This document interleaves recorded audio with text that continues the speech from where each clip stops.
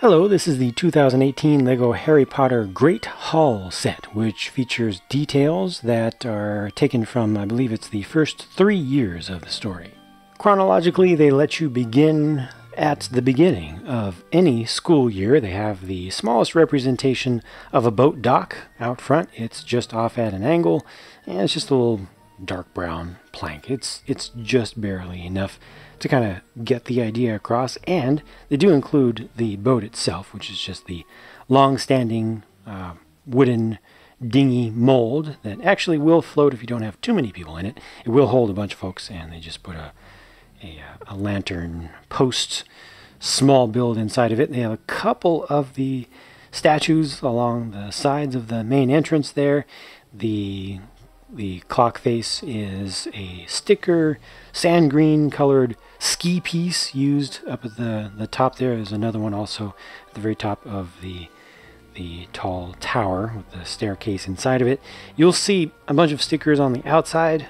I'm good with those. I'm okay with those because they definitely add a lot of much needed detail rather than requiring the use of countless additional pieces, which would have driven up the price and also resulted in a design that just wasn't as smooth within this scale. It would work better if you were doing a super creator expert set to do those with individual pieces.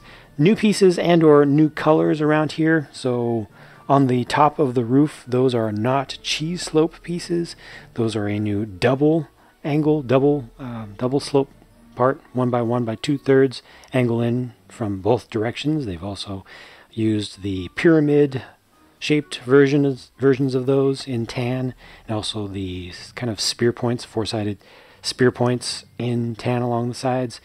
These windows have the grates in them, and those are the smallest standard Lego windows. There are just a lot of them there, and they've created a insert part that matches the design that we've had for quite a while for the arched style window. So it matches that design back over there, and it's just in this size and shape, which looks really good from the outside and from the inside. And they've also used that exact same design around here, and that also looks really good. The colors chosen for this whole thing I think are very good. I appreciate the variation. They tried to keep it from being too boring. It's not just a big old mass of tan. Overall looks pretty good from the outside, but most of the work done on this to design it and to build it is all about the interior. Speaking of which, you do need to open the doors from the inside, but once you do, you get a nice view down into that hall, and oh, that looks pretty good. It just needs some supplemental lighting in there. They don't let you take the roof off of this, but yeah, the details are good. Let's look at it from a better angle. Yeah, this is a pretty nice scene. Given the very limited amount of space that's available in the set, relative to the size of the actual Great Hall, I think that the right level of detail was used here, and you can put a lot of students at these tables, and they work just fine, I think, with the little short-legged figures, even though they're not able to bend their legs to sit. I think the proportions work out okay, and you can also move those short-legged figures in a little bit closer to the table if you want, and have them just standing on the ground, which might even work out a little bit better. You have seating for 3 faculty members up there, and they've got some goblets. There's also the trophy back behind there. Yeah, and the windows just really look nice. Up above, you get some of the floating candles with the new candlestick piece and candle flame piece for 2018. They have all 4 houses represented up top, but you can only see banners for 2 of them at a time, unfortunately. You just have to reverse these around if you want to see the others. And they don't give you duplicates of any of these stickers, so if you want to have the big celebration of the winning house at the end of a year, yeah, you might want to just try to bricklink some more sticker sheets or just print out your own. It would be a lot cheaper. But they used the space that they had, I think, as best reasonably possible. And it just looks good. The only thing that I don't like here is, as I mentioned previously, it's a little bit difficult to get light into this space. A lot of light is blocked from the end here, and a lot of light is blocked from the top because the roof does come almost halfway over. So yeah, it's just a little bit limiting, keeps it from being as bright as I would like it to be, but the build is pretty proper. I wanted to try to give you this low angle also looking back towards the back of the room so you can see how the light comes through the new window insert elements. I feel like it looks a little bit better in person than I'm able to capture on camera. Things in the tower section of the build are relatively quite limited. I mean, for stairs you get a single spiral staircase that can be moved out of the way like so, revealing a broom over there. That's just it. But I mean, this is nice. I like these the spiral staircase pieces and how they go together. They've had that around for quite a long time. But, you know, there's not all that much in terms of access. You can get up to this level, which has some potions in there and some other ingredients. A large cauldron, small cauldron. You know, that looks good enough. But you can really, realistically only put, what, 2 figures in there? You know, one facing that way and maybe just, yeah, there we go. One facing that way to get, you know, a little bit of variety, but that's just that. And then you don't have any access to the next level up with the treasure room. Got Hedwig hanging out up there right now, and this is just the basic reddish brown color. And inside are some gems, 5 different colors of gems. If the 2 bluish ones look similar, it's because they are similar, but one of them is actually technically purple, the other one's a dark blue. And you also get the newer style of spider, the more recent mold, in just a regular black, and that really gets stuck in there, I found, if you really put it down onto a plate where it fully fits in. But a pretty realistic looking thing, especially in black, and especially as it kind of slithers around and scurries around in your hand if you have it at an angle like that. And then finally up to the top, yes, this is good, although there's really no space to use it properly. Certainly looks good on its own though. They have 5 stickers used around the outside just for the frame, and then the highly reflective sticker used for the image that appears in it. So this was, I believe, the first image that was ever shown, the first vision that was ever shown in it. But of course there are multiple visions to show, and they do give you alternate stickers, so you can just swap that piece around, so you can have this facing towards the front. Here's another that makes sense. Sorry, trying to get that so you can see it evenly. And there's also one other still. I don't think they ever showed this one though, did they, on screen? With the mirror of Erised removed, there is a perch behind it, and I've placed the brick-built minifig scaled fox there. That's pretty appropriate looking, you know, for a build, something that's not made with a specialized mold. But you can also put Hedwig back there, or you could also place the sorting hat back there if you want to use that for storage. But that does bring us to the end of the look at the entire build, really. So let's get into some of the smaller details, like the sorting hat.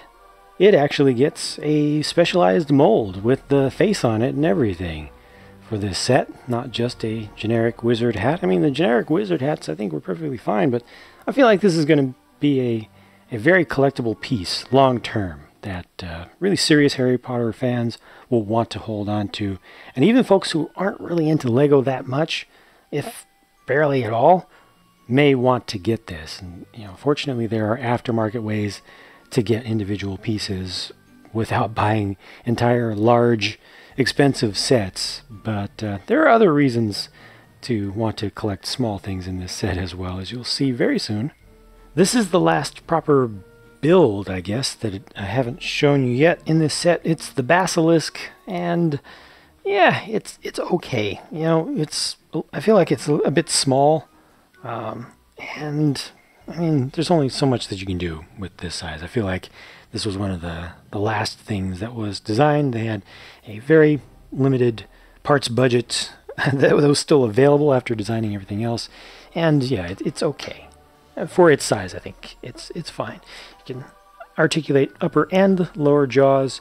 got the suggestion of the eye there, and light actually comes through that, so that's good. And then you have all these Mixel style ball joints, so you can make it kind of look like it's slithering around a bit.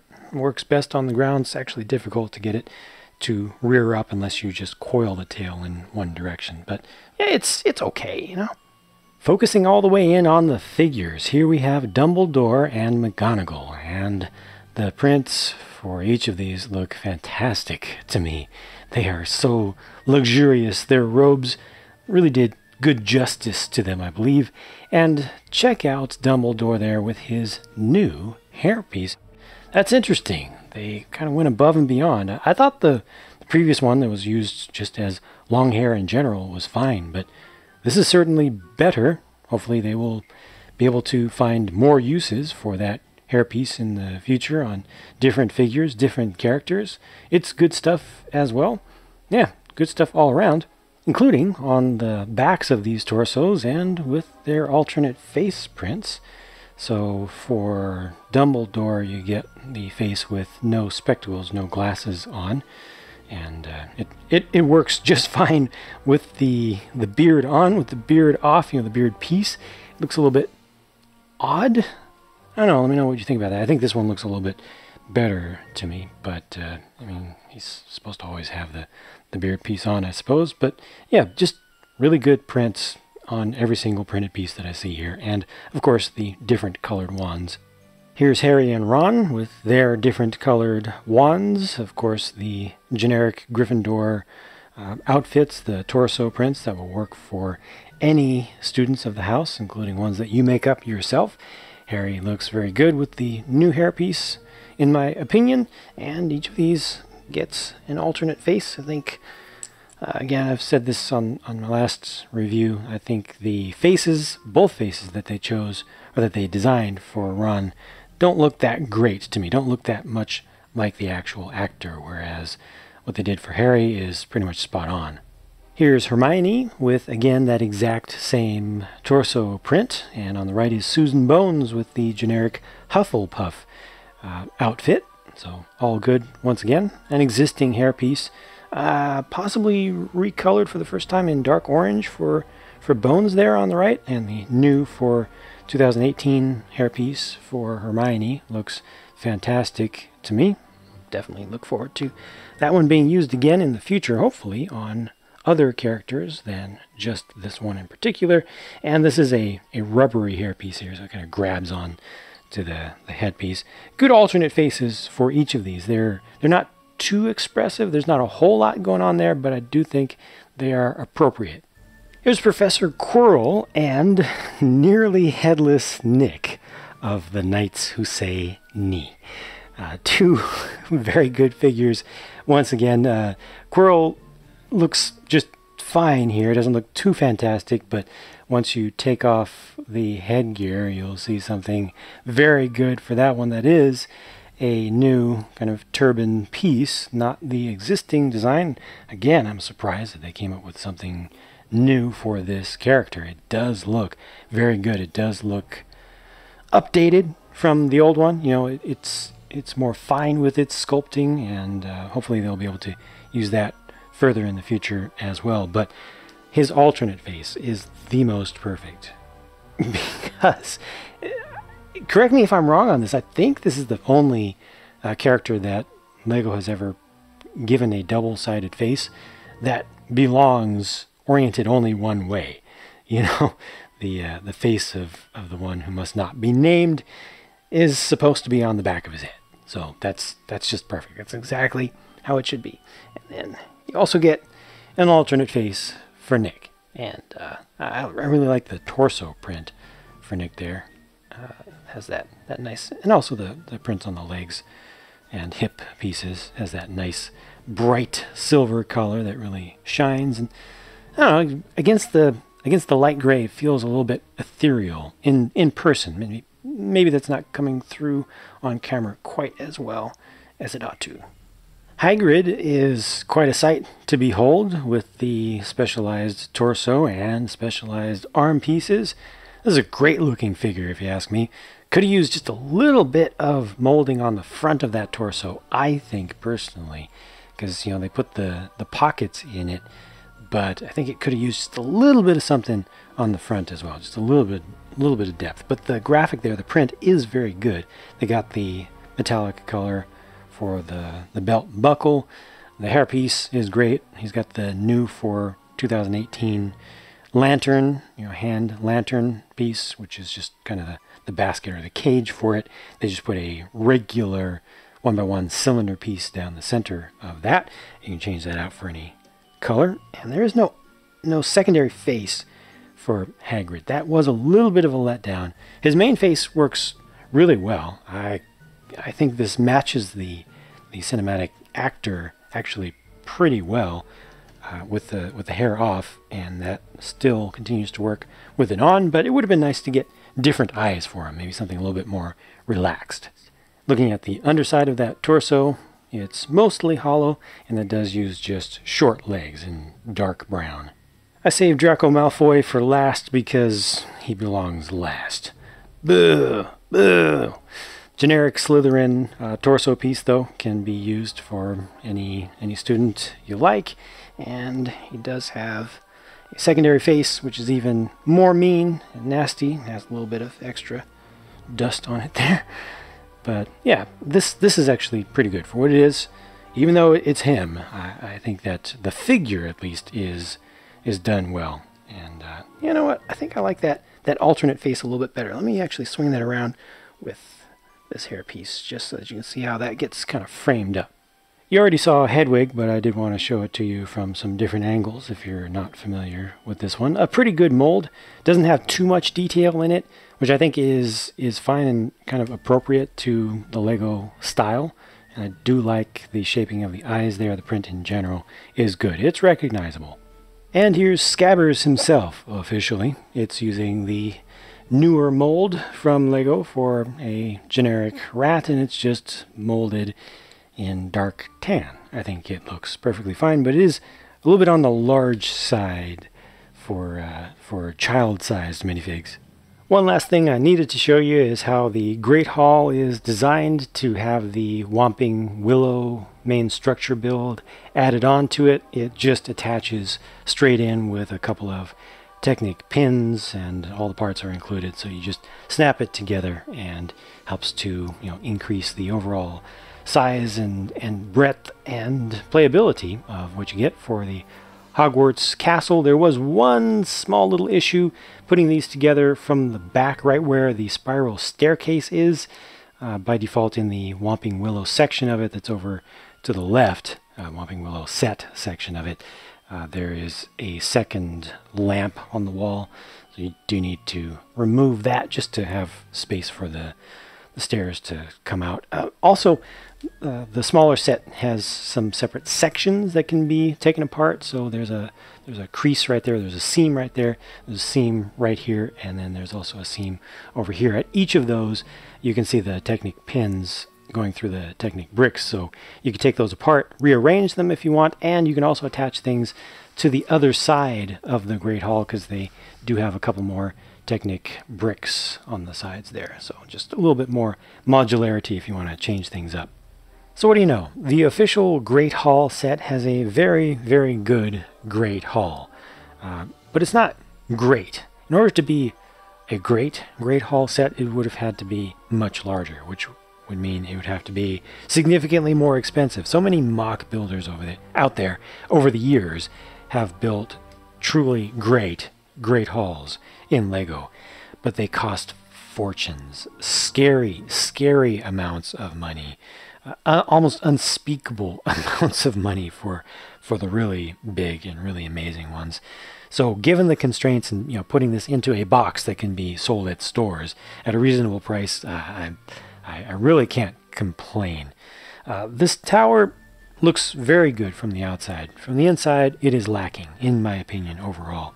It would have been nice to get a similar level of detail inside of this to the interior details on the Whomping Willow set. But again, it's about number of pieces and total price. Now, this selection of figures is fantastic. I am so happy with what they've done here, and to include 10 figures in this set is great, with accessories, a lot of new molds used. Are they all new prints? Mostly new prints. If not all, I think mostly new prints. But just great stuff for the figures. It's so collectible, and so many of them in a single set. That's not an expert level, budget level. It doesn't cost like $300. So speaking of the price, I think the value here is pretty decent, and especially with the help of the figures themselves. If they didn't have that many figures, it would feel a little bit iffy to me, but this just does great service to a lot of fans, putting so many figures in here at once. And the thing is very displayable. This whole section is very displayable from the back. They try to have as much configurability as reasonably possible in the space, with the changeable banners and the different visions that can show up on the Mirror of Erised. The connectability is pretty much a must, but certainly we could go for more just more structure. That's what this could use more of, is just more of everything. I'm very happy with what they've done, given the constraints, given the number of parts, and given the price too. I think it's pretty fair. That's it for my look at this set, though. Please feel free to share your own thoughts with not only myself but other viewers if you'd like to in the comments, and I will talk to you again as soon as I can.